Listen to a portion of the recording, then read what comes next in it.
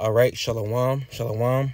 First off and foremost, as always, I want to say call name La Yahweh, Bahashem, Yahweh Shai, Bahashem, Rakakwadash. I want to give double honor being to the elder apostles of Great Millstone that do rule and teach well. And of course, as always, I'm going to say shalom to Akim out there that's pushing his truth through his spirit, through the power, and through the name of Yahweh, Bahashem, Yahweh Shai, Bahashem, Rakakwadash. Shalom to the hopeful elect, shalom to 144,000. Okay, so this lesson is going to be titled, How is he numbered among the saints? Okay, how is he numbered among the saints? And that is regarding to the scripture of Wisdom of Solomon, the 5th chapter. All right, and actually, that's what I'm going to open up with, okay, because we're in an underdog story, and us as men of the Lord, we're counted out. We're not looked at as,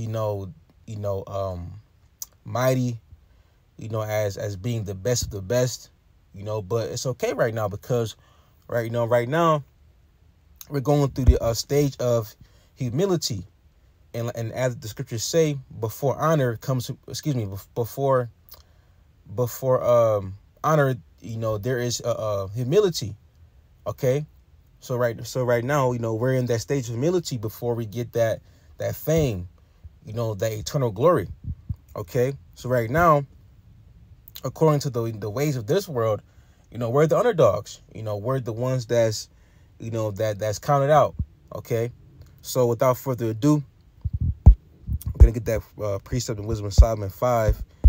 All right. In Lord's will, you were edified. The Lord's sheep is edified. Okay. So starting off, this is Wisdom of Solomon 5. And I'll start from verse 1. Okay. It says, Then shall the righteous man stand in great boldness before the face of... Actually, I'm curious to see what this says in the GNT. I want to read in the GNT. Because sometimes, the GNT is more of a straightforward,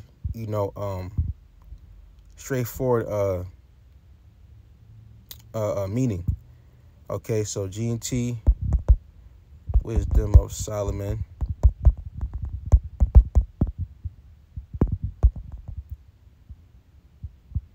5.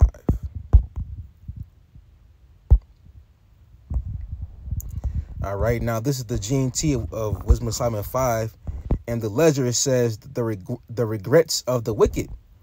Okay, now it says, on that day, someone righteous, full of confidence, will stand before those who oppressed him and made light of his labors, right? And that's us, the brothers out here. The ones that, are, the ones that, are constantly in the bottom, the ones that, that get the short end of the stick, the ones that are overlooked. That's us, Verse 2, and it says, my bad, back at verse 1, and it says, we'll stand before those who oppressed him, right? And who's oppressing us? Starting off with Esau, Edom, that's the main culprit. Okay. And then on top of that too, you got, females out here, these women, they're wicked, man. They're basically, they're oppressing us too, because just like the scriptures say, the Lord shall put a new thing in the earth, that a man that a woman shall surpass a man. That's why right now you have females, over men right now. These women are put in a pedestal. Okay, they're worshipped. All right, and actually, since it says that in that scripture, let's go to get this quick precept just to land back on that. Isaiah 3 and verse 12, and it says, as for my people, children are their oppressors, and the women rule over them. Right. So right now, especially the black woman, she thinks that she's, that her shit don't stink. Okay. They don't see, us as part, of them. They don't see us, really what I'm trying to say is that the black woman don't look at, the so-called, the black man or the Israelite man, as her counterpart. That's why, they, she walk around like you don't exist. You know, she walk around as if you're invisible, you know, and as a whole, you know, that's all women, you know, as a whole, you know, these women on this side, you know, they're proud, you know, they're you know, they got the head stuck up at their ass, you know, and that's why the Lord is gonna, as it says in the book of Isaiah 13 and verse 11, it says that the Lord is gonna cause, you know, the arrogancy of the proud to cease, okay, and it says, and women rule over them. O my people, they which lead thee cause thee to err and destroy the way of thy paths. Okay. So back in Wisdom of Solomon 5 and verse 2, and it says, they will be amazed to see him safe and will tremble with terrible fear. Then they will regret what they did, and groaning in anguish, they will say to each other, this is the one we made fun of. We thought he was a joke. What fools we were. We thought he was crazy to live the way he did, and when he died, we didn't honor him, right? So, you know, once we're delivered, once we get that power, you know, once we, you know, get exalted, you know, people are gonna, you know, regret, you know, looking at us differently, you know, in a wrongful manner. They're gonna regret, you know, treating us wrong and treating us like, you know, like we're under them, okay? People, you know, because people are soon gonna know that true prophets, true men of the Lord were among them. Okay. And that's why that's why Yahweh said that the servant is not greater than the master, because, you know, people looked at Yahweh, you know, like he wasn't nothing, you know, especially our people. Okay. You know, the 2/3 Jews. Okay. They wanted to kill Yahweh. They despised Yahweh. You know, people thought that Yahweh wasn't the son of Yahweh. Okay, but as soon as, you know, he gave up the ghost, you know, they finally, you know, came, they finally came to their senses and said, oh, wait, this is truly the son of the Most High Yahweh. Okay, so people are gonna, you know, regret, you know, treating us wrong. People are gonna get confounded very, very soon. Okay, and it says, verse 5, it says, and now here he is, one of the Most High's own children, with the place of his own among God's children, among God's people. Okay, and real quick, now let's go to the KJV and read that verse. Oh, excuse me, my bad. Let me go to back to this app. All right, Wisdom of Solomon 5 and verse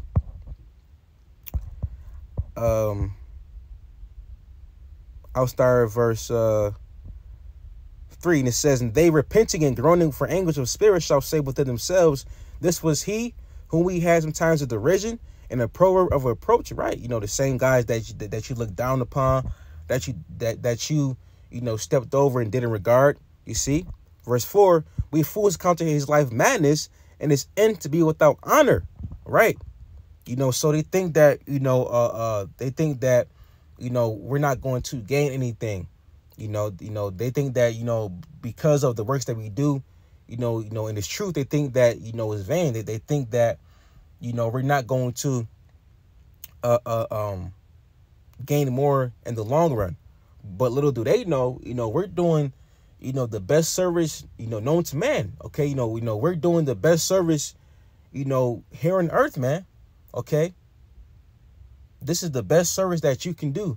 Okay, you know, serving Yahweh Shema Shai, because anything else outside of that is vain. All right, verse 5, here's the point of the lesson. It says, how is he numbered among the children of the Most High, and his lot is among the saints, right? So they're going to be confounded, you know, because they're not going to expect, you know, any, you know, average Joe, you know, like us, you know, so-called to be, you know, at the top of the food chain. Okay, because right now, you know, the Most High God is meek, he got us humble, but soon, you know, we're going to get that, you know, the ultimate power. Soon the Lord is going to turn us into hunters. Okay, you know, as it says in the book of Jeremiah 16, the Lord shall send for many fishers, and then shall he send for many hunters. Okay, so don't fret, you know, if people look down upon you like you're nothing. Okay, don't fret that people, you know, probably don't take you serious. You know, don't look at you like you're anybody, because, you know, the Most High knows who you are. Okay, because people out here, you know, on this side, They look at, the outward man. Okay, but the Lord looks on the inward man, which is the spirit. Okay.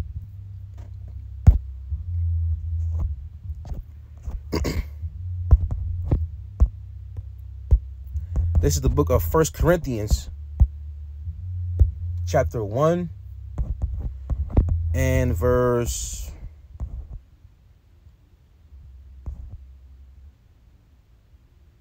let's see, 1 Corinthians 1 and 26, and it says, "For ye see your calling, brethren, how that not many wise men after the flesh, not many mighty, not many noble are called," right? Because the men that are out here of the world, that are, that may look mighty, that may seem mighty, that are doing, or should I say that have, high status here in society, the Lord has not called them because, they received the consolation. Okay, like a Floyd Mayweather, for example. The Lord is not about to call that dude. Okay, because he has already received his piece of the pie here in Babylon. Okay, and that's why Yahushua said, "Woe to you who have received the consolation," because, we're supposed to be serving Yahweh Shema Shai. Okay, we're supposed to be, turning our backs, to this world. Okay, and turning to Yahweh Shema Shai. But Jake, they rather sell out to Esau and, and live a lavish life that's vain. Okay, but we're doing what Moses did, because Moses, rather him, continuing to live in the Pharaoh's house, he chose to live with, and suffer with his people, rather than living, the good life and, and being, wealthy and being rich and having, fun, while being, under Pharaoh, living with Pharaoh. Okay, actually, let's get that real quick. Okay, let me see. How is it worded? Suffer with his people. Okay, this is Hebrews 11. Give me 1 second. Hebrews 11 and verse 25.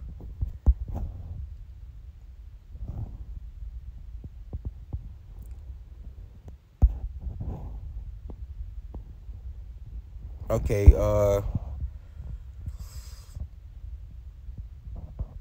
24.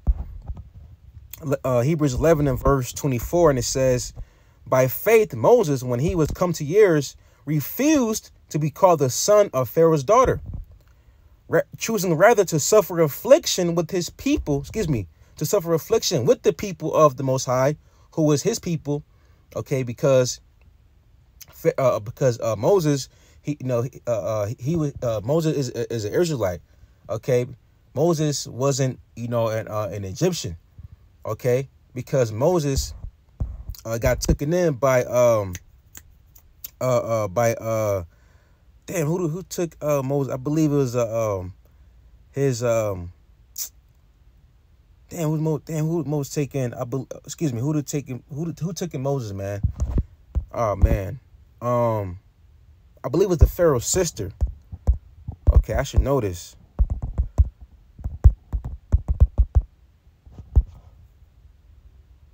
The daughter of Pharaoh. Okay, Pharaoh's daughter took him in. Okay, so lucky about that.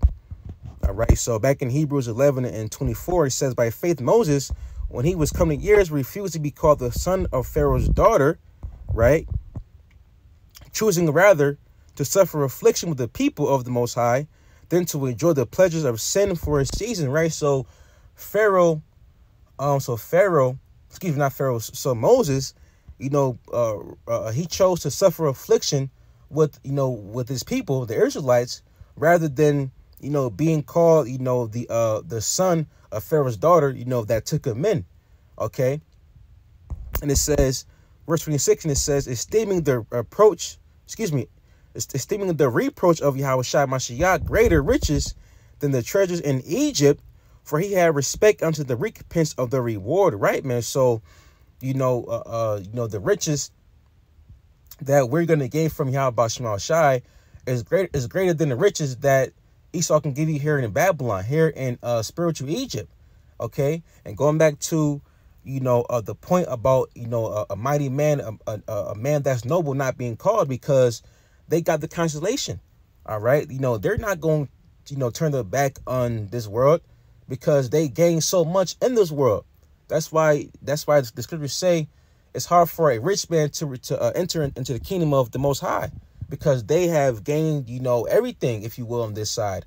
Like Floyd Mayweather, Floyd Mayweather, going back to him, case in point, he got millions, billions, and you think he's gonna give that up so easily? Hell no, man. He's comfortable, he's content, so he's not going to do that. But that's why the Lord chose us, the ones that despise, the average Joes, the underdogs, okay, to push his word. Okay, that's why we were called.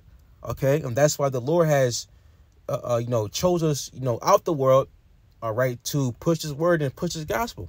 Okay, so back in the book of 1 Corinthians 1 and verse 26, and it says, for you see your calling, brethren, how that not many wise men after the flesh, not many mighty, not many noble are called, right? But the Most High have chosen the foolish things of this world to confound the wise, right? So, like, for example, I remember one time when we were at camp, all right, and it was this history teacher. This is like 2018, 17, I believe. And through spirit and power of Yahweh Shema Shai by Hashem Rakakodash, we schooled him. He didn't know that Alexander the Great was in the Bible. He didn't know that Xerxes was in the Bible. So through the spirit and power of Yahweh Shema Shai, we were teaching him. But here it is. He's a history teacher. You see, so the Lord has chose the things that are, the men that are so-called that are despised and that are weak, in this world, to confound the things that are mighty and that are and people that are wise. You see, and that's all done through the Holy Spirit, man. Okay, and it says, and the Most High have chosen the weak things of the world to confound the things which are mighty, and base things of the world, and things which are despised have the Most High chosen, right? So the Most High chosen the ones that are despised, the ones that are, looked down upon. Okay, and that's why this lesson is titled, "How is He numbered among the saints?" Because people think that, us being so-called minorities, if you will, are not going to, obtain anything, are not going to, reach, glory and, victory. Okay, but we know that us serving the Lord and us keeping our eyes on the prize, that we're going to obtain everything. We're going to get everything that, that the Lord has promised us. Okay, so that's why, we're doing this work to make our calling and election sure. You see, and it says, yea, and things which are not, to bring to naught things that are, that no flesh should glory in his presence. All right, that was the point right there. So yeah, man, we almost home. Esau's done, Babylon's done, and we are seeing prophecy unravel right before our very own eyes, man. Okay, and meanwhile, people are still scoffing, calling us bums, calling us weak. People despise us, man. But guess what? They despise Yahweh Shai, and that's why Yahweh Shai said, blessed are you when men shall speak bad of you. Okay, so hey, man, call Lord Yahweh Shema Shai about Hashem Kakodash. All right. So with that being said, I just want to say, call him La Yahweh by Hashem, Yahweh Shai by Hashem Kakodash. Double honor being to the elder apostles of Great Millstone that do rule and teach well. All right, and Lord's will, you the sheep of the Lord was edified. And with that being said, Shalom.